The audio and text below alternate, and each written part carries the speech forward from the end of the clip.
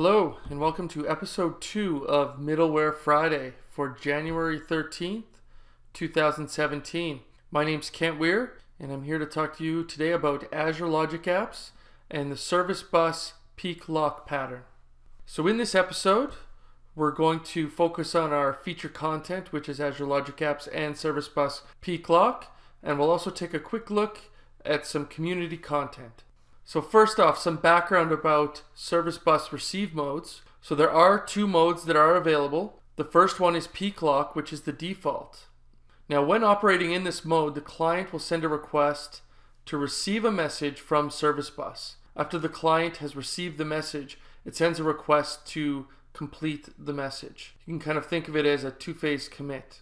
In order to avoid a poison message, so a message that's unable to be processed, dead letter semantics are required to move that message away from the main processing stream and off into a dead letter queue. Now you may want to use this particular mode when you want downstream message durability. Now the alternative is to use receive and delete. Now this is the base behavior of the biztalk service bus messaging adapter. Now with receive and delete, both steps are combined into a single request. This will reduce the overall number of operations and can improve the overall message throughput. The performance gain comes at the risk of losing messages though. A little bit more information about dead letter queues. Service Bus queues and topic subscriptions provide a secondary sub-queue called a dead letter queue. The dead letter queue does not need to be explicitly created and cannot be deleted or otherwise managed independently of the main entity.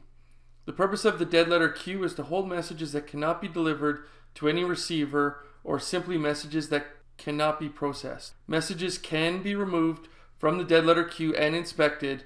An application might, with the help of an operator, correct issues and resubmit the message. Log the fact that there was an error and or take corrective action. So this was taken directly from the Microsoft documentation. But we'll see as part of this peak lock pattern how the dead letter queue plays an important role in processing messages when you may have a downstream error. So let's now get into a demo. So I've logged into the Azure portal. I'm in the Logic App section. Now I just want to show you something first before we get into the actual demo itself. So I've created a blank Logic App, and when you create a blank Logic App, you have the ability to choose a template. Now these are templates that are provided by Microsoft. You can think of them really as accelerators. And there's a couple templates that are of interest to us.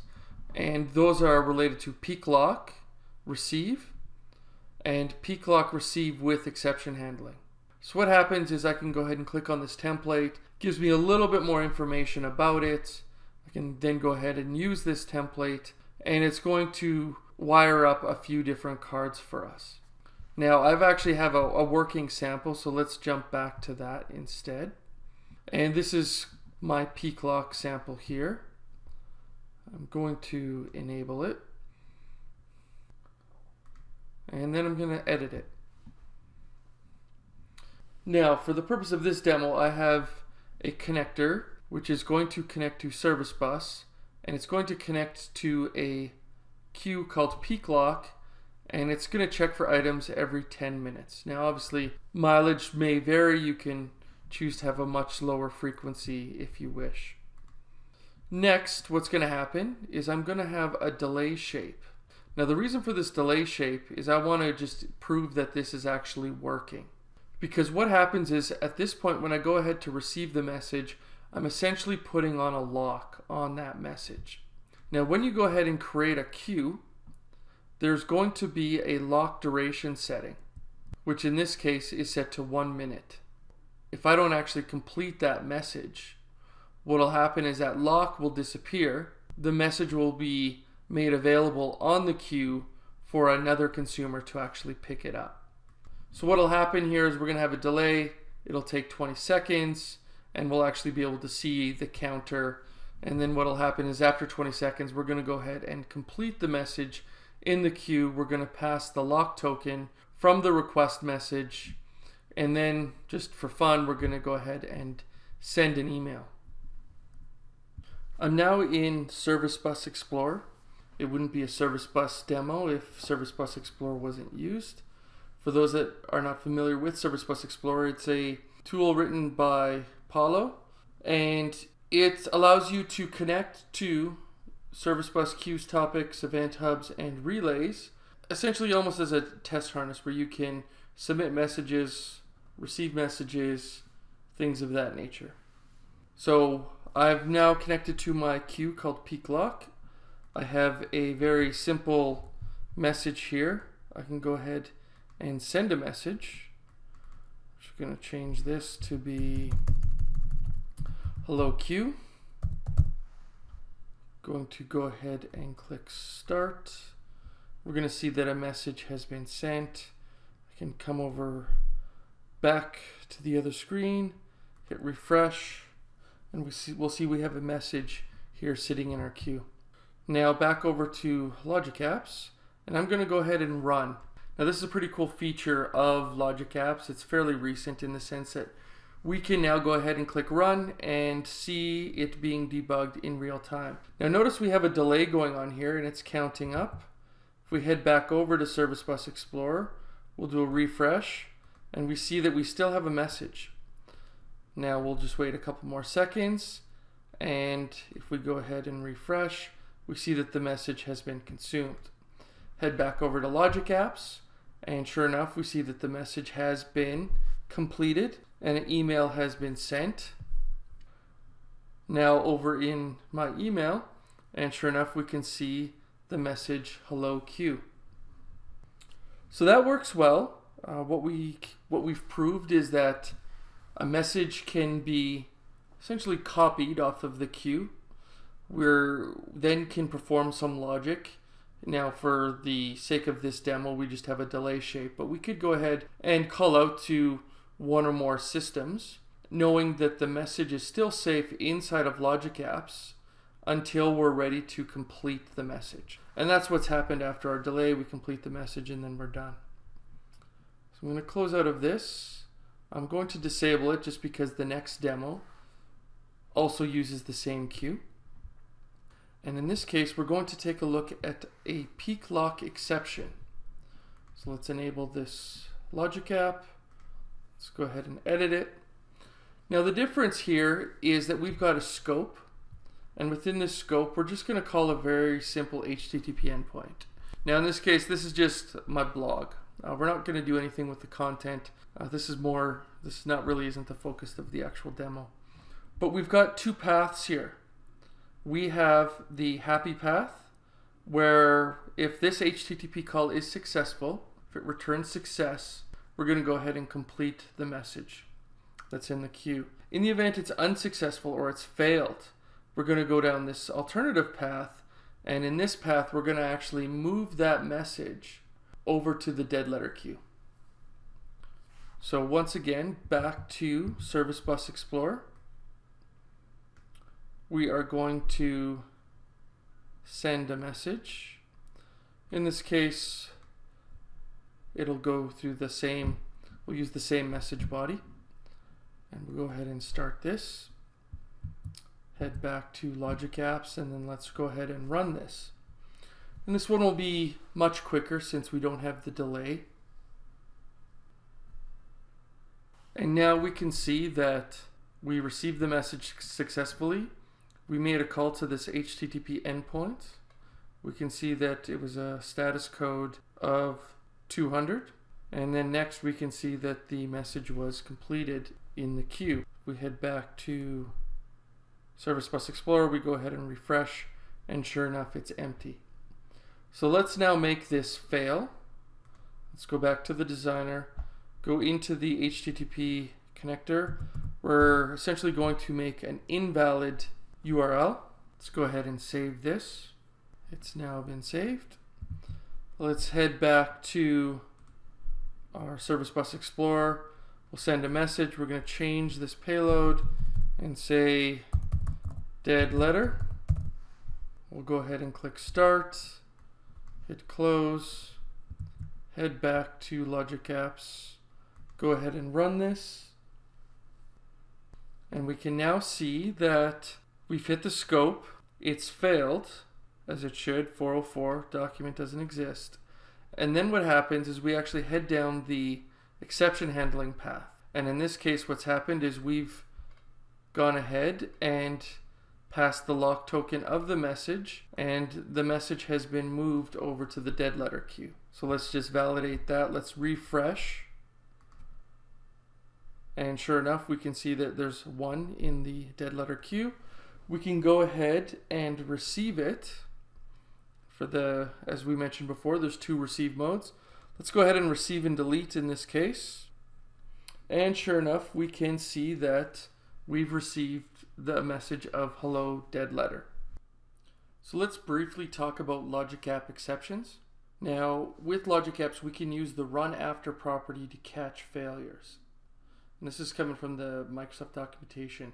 Each logic app action declares which action need to complete before the action will start. You can think of this as the ordering of steps in your workflow. This ordering is known as the run after property in the action definition. It is an object that describes which actions and action statuses would execute the action. By default, all actions added through the designer are set to run after the previous step if the previous step was succeeded. So let's take a closer look at this. As you recall, we had a scope, and within the scope we had an HTTP connection, and then there was really 2 paths. One was complete the message in a queue path over here, and the other path was dead letter the message in a queue path. If we go ahead and take a look at the code view of our actual logic app, we're going to see 2 actions here. We're going to see the complete the message in a queue, so the happy path, and we can see that this action should run after our scope when it's returned succeeded.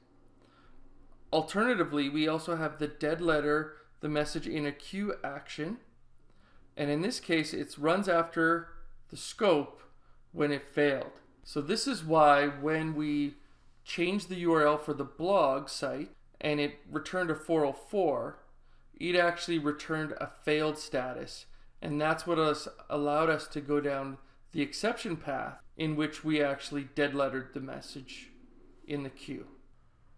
So just to close the loop on the service bus connector, with logic apps we do have the ability to use the autocomplete or the receive and delete mode as well. So when you go inside of logic apps and you do a search for service bus, you're going to find a lot of different options as to which mode you can use, whether or not you're going to be receiving from a topic or receiving from a queue.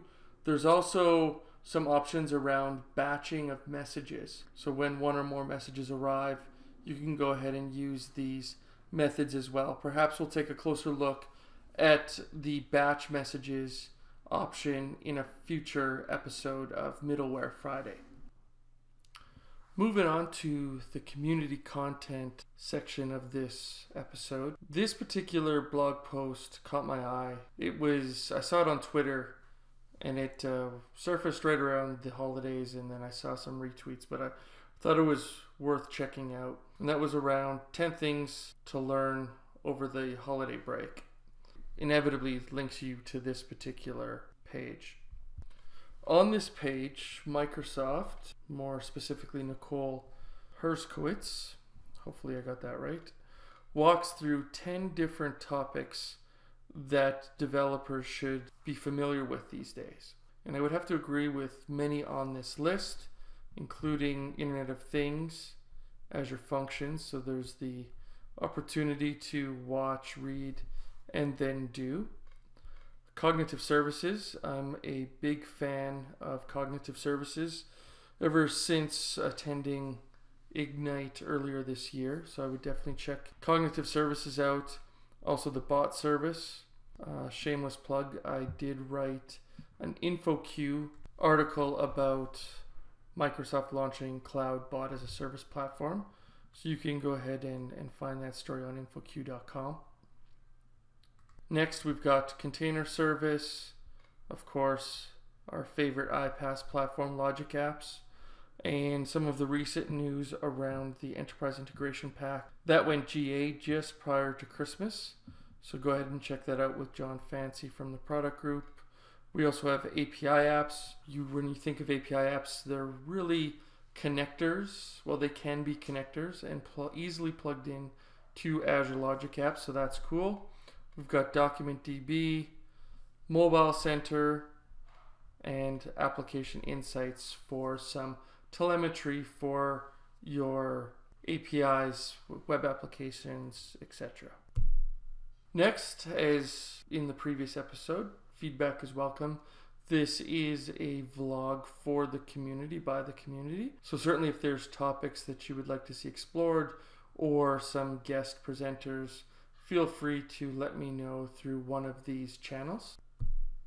Credits. The music today was found on SoundCloud once again. It's from DJ Ghost and it's called the Clean Hip Hop Mix.